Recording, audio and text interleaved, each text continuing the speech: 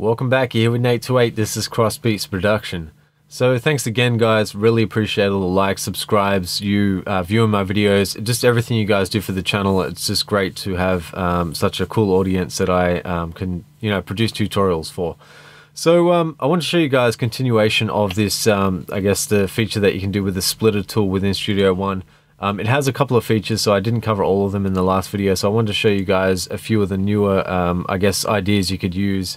Not so much newer, but just features you can use in Studio One that are definitely there for the taking.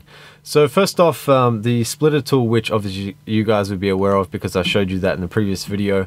I showed you how to do mid-side processing, so if you look at my previous video, you'll see how to do mid-side processing for any compressor or any EQ or anything for that matter.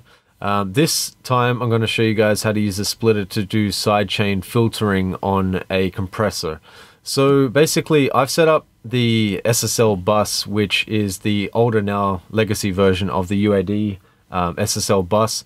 You could do this with the Waves version, you could do this with any version of compressor for that fact, even the stock one inside Studio One. So you load up a stock VST compressor, you can do the same thing. So the way you do it is you put a splitter on top of your compressor. So basically if I was to delete this, obviously it would just be the splitter, but I'll just drop another one in just for the sake of it. Now minus this one, actually I'll just remove it for now. So you basically have your splitter here. This is what it would look like when you first set a splitter up. The next thing you would do is drag across the compressor onto the right hand side of that splitter. Because the way that this sidechain filter works is basically if you hit this thing down here, filter frequency split, it will allow you, obviously from whatever is upwards is on the right hand side and downwards from here, so the blue section here, this is on the left hand side. So pretty much just think of it as the highlighted section here, this is all on the left, and anything that's not highlighted, pretty much anything from 66 Hertz all the way up to 20K is on the right hand side. So that allows you to split your frequency of what the low end frequencies versus top end frequencies go into this compressor. So it's just a really cool function if you're trying to get less pumping on your compressor, which especially with the SSL, it's known for that feature. It's known for having a lot of pumping on that compressor. So it's definitely great that you can set up a sidechain filter to allow certain frequencies to go into the compressor and some to bypass it and go straight through into the next signal chain of processing.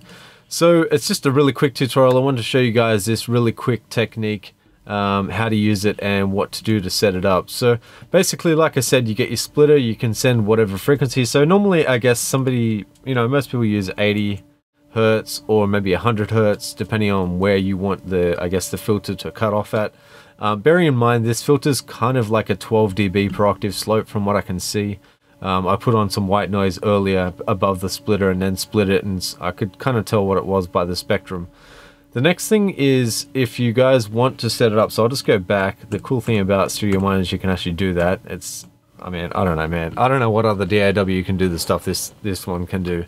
So anyway, what I do is I put a spectrometer on my splitter as well, because basically on the right hand side it shows me the frequencies that are curved up and the kind of octave, I guess, that you're getting with the cutoff of the splitter there. So it's definitely helpful to know the kind of frequencies you're getting inside of your split.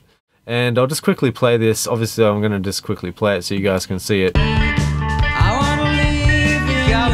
So as you can see, it's kind of got a bit of a slope down here. It gives me a bit of like a really gradual kind of slope. That's more like a 18 dB per octave, maybe even a 6 dB. It just depends how you want to look at it, I guess. Depends on the signal source as well. But anyway, it's definitely a very beneficial thing to use if you just want to have that nice kind of slope that spreads up and gives you some of the kick in the actual mix, but not cutting it off with the actual compressor. So fantastic thing. Just wanted to show you guys this, and I hope you guys enjoyed the tutorial. Any questions, as per usual, make them in the comments. You guys can have conversation through yourselves as well if you want to help each other out. I'm cool with that. And I'll catch you guys in the next one. Peace.